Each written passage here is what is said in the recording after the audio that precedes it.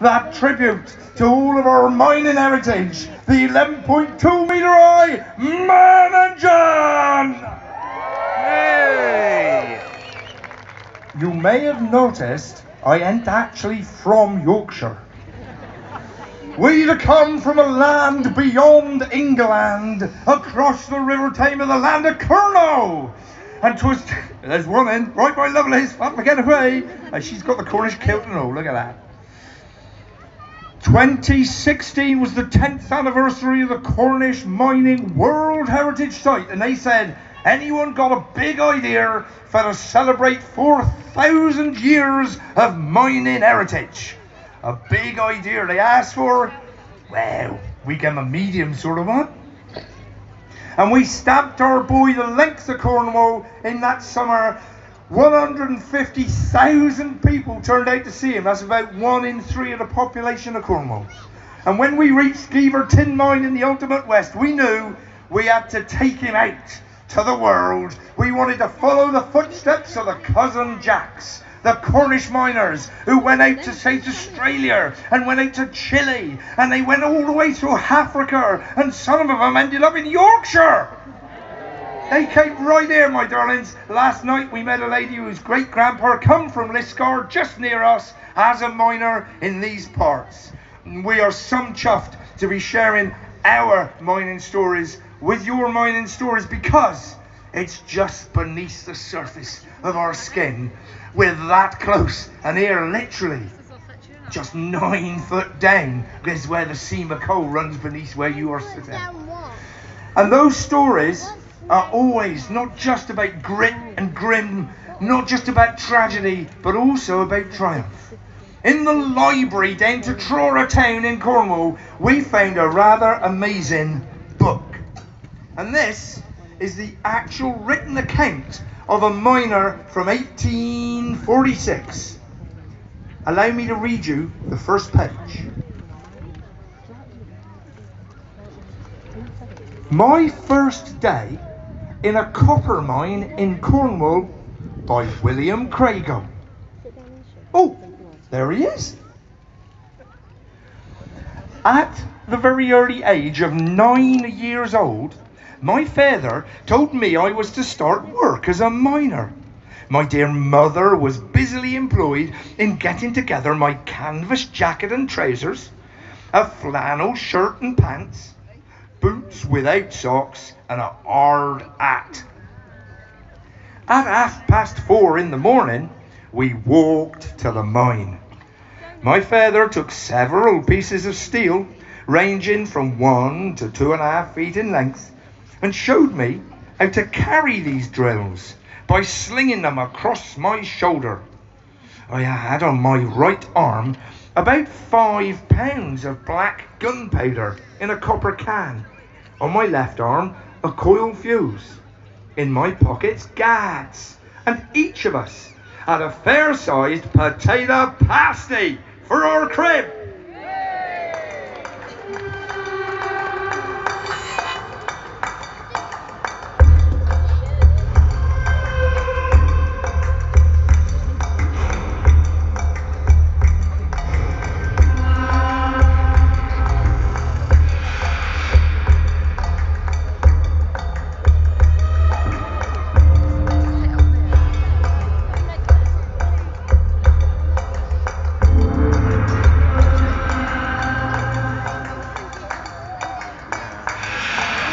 We stepped into the ladderway and went down about 20 feet to the first landing. Father then produced matches and lit my candle. Some clay was wrapped around it, and it was stuck to the front of my hard hat.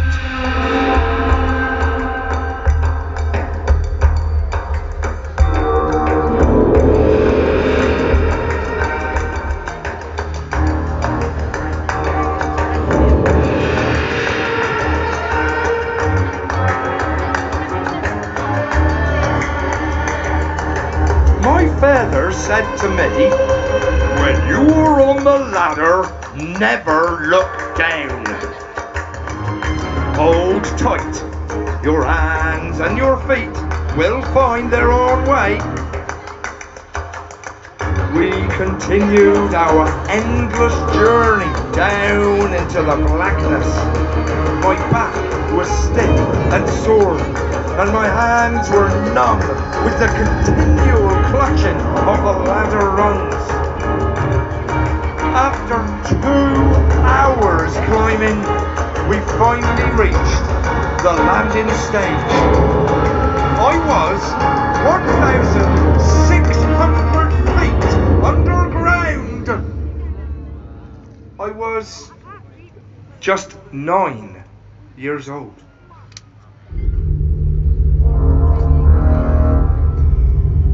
Here in Yorkshire, young children were also regularly employed in the mines, either as trappers. They sat alone in the complete pitch blackness for hours on end, opening and closing the air doors when wagons came through. Or they worked as hurriers. Their job was to pull a 100-weight tub of coal using the belt and chain.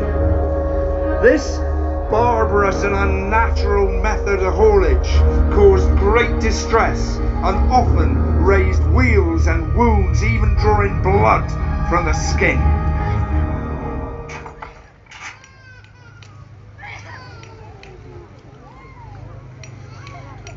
Sing from the chamber to the grave. I hear the dying miners sing, a sound of melody I crave upon my burial day. 4th of July, 1838. That's 180 years in just 2 weeks' time. At the Husker Colliery. The day was hot and sunny, and then a violent thunderstorm ranged from 2 p.m. About 2.5 inches of rain fell. It put out the boiler fire and the engine could not be used. Some of the children, girls and boys, who worked in the mine tried to get out of the pit by way of the ventilation drift to Nab's Wood. As they made their way up the drift, a stream, which was swollen into a rushing torrent by the downpour, overflowed down that drift. The children were washed off their feet and swept back down against the air draw. The water rose against the door slowly. 26 children drowned. Sing sweetly as you travel. Francis Hoyland, 13. Catherine Garnett, 8. And keep the William Alec, 12. Sarah Newton, 8. Samuel Horn, 10. Sarah Jukes, 8. Eli Hitchinson, 9. Mary Sellers, 10. John Simpson, 9. Ellen Parker, 15. George Barnett, 9. Hannah Taylor, 17. George Lamb, 8. Elizabeth Holland, 15. William Walmsley, 8. Anne Moss, 9.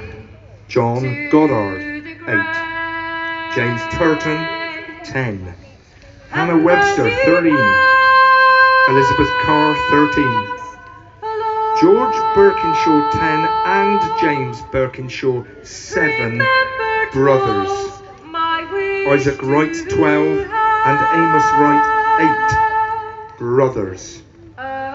James Clarkson, 16, and Elizabeth Clarkson, 11.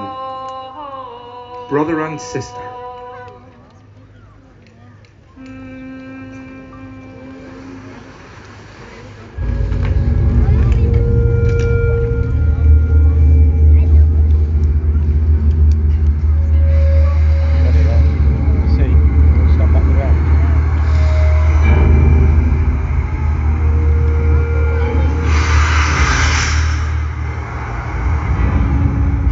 We remember the effort and the endeavour.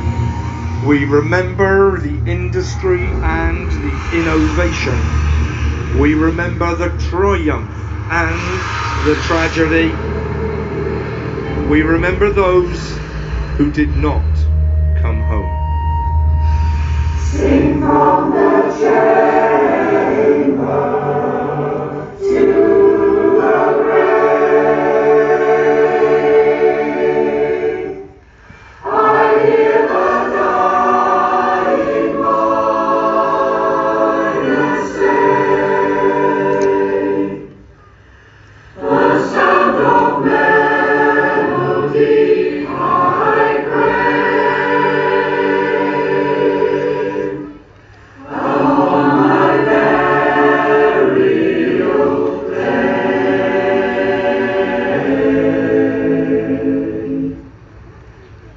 sing sweetly as you travel on, and keep the funeral slow. The angels sing where I am gone, and you shall sing below.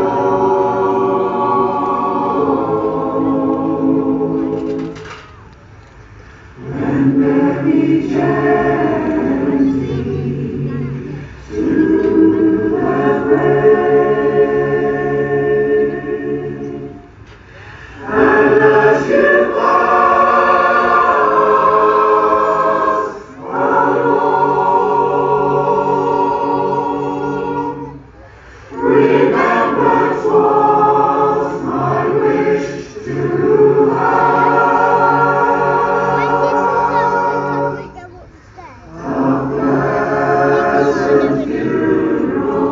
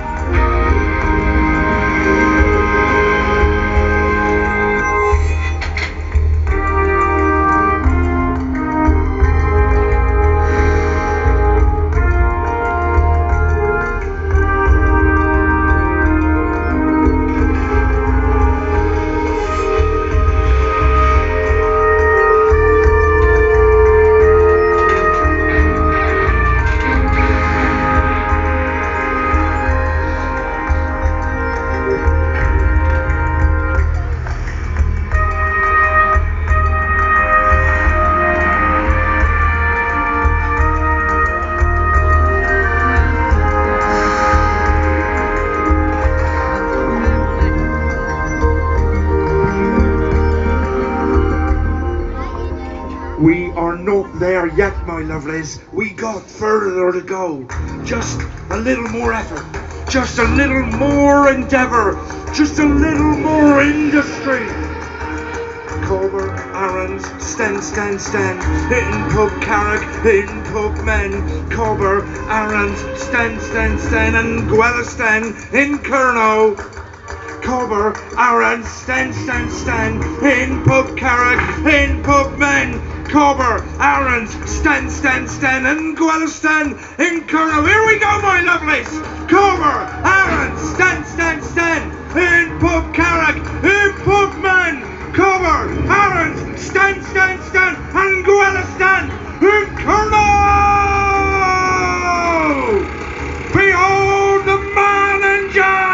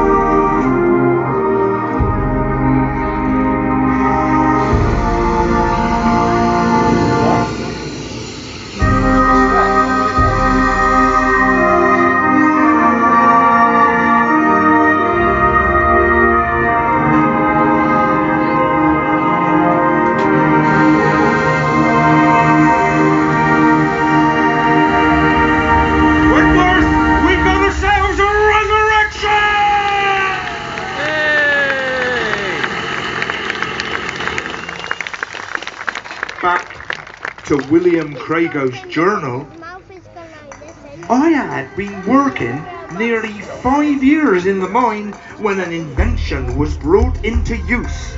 It was called the man engine. By this invention, we could ride up and down the shaft to our work without scarce any ladder climbing. The man engine was one of the greatest blessings ever introduced for the benefit of the poor miner. On this particular morning, we had rowed down about 80 fathoms that turned into the underway section, when in some unaccountable manner the rod seemed to slip away from under us, and I was thrown head foremost down the shaft, striking my head as I fell and almost losing my ear and very severely injuring my left side. I fell across a piece of wood which crosses the shaft, and there I hung on until I was rescued by my father, and thank God, escaping with my life.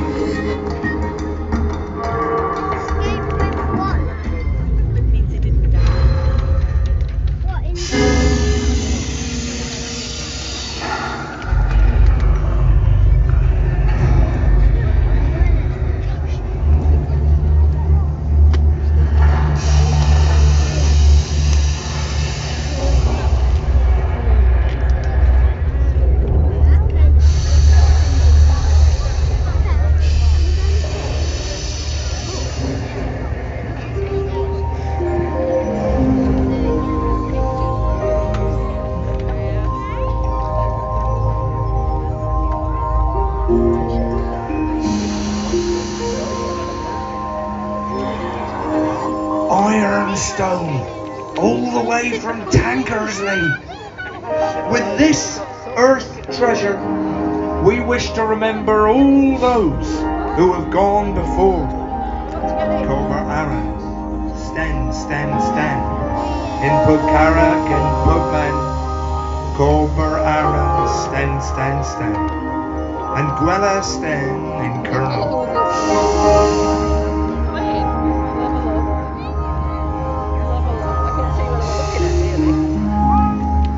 Limestone, calcium carbonate. With this earth treasure, we wish for a safe homecoming for all our miners and iron workers and those in dangerous occupations. Cover Aaron, stand, stand, stand. Miners in Pugcarrack and Pugman. Cover Aaron, stand, stand, stand. and Gwella Stan in Colonel.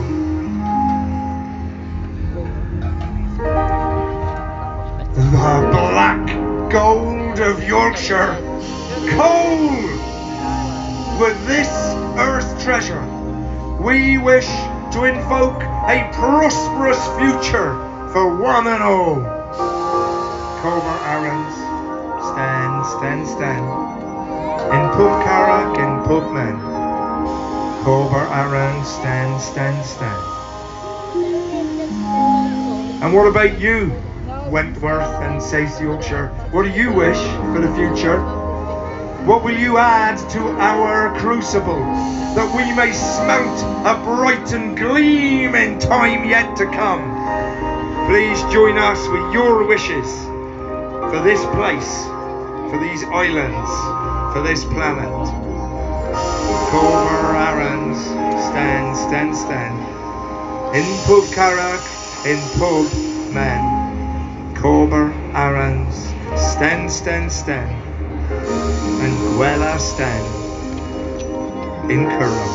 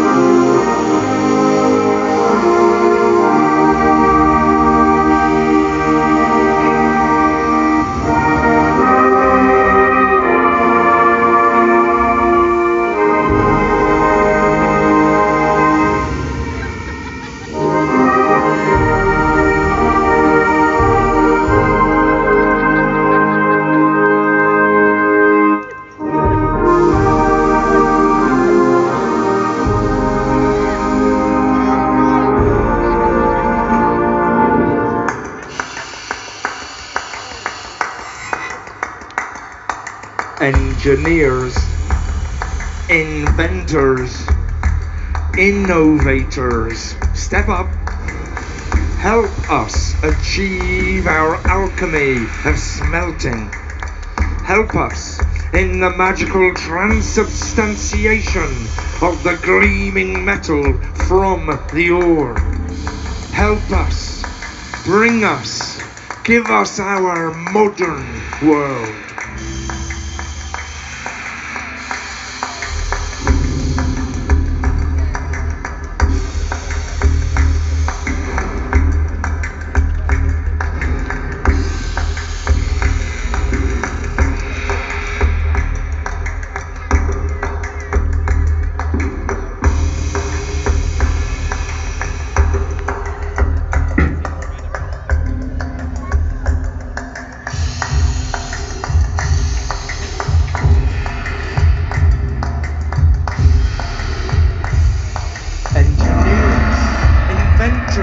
Innovators, step up. Give us our coke-fired blast furnace and our tapered barrel whim, our mechanised copper ore crusher and steam stamps, our hydraulic ore dressing jig and barrel pulverizer, the portable engine, the traction engine, the world's first steam locomotive, the steamship, the car, the lorry, the aeroplane. Give us the computer, the microchip and the mobile phone. Give us our modern world.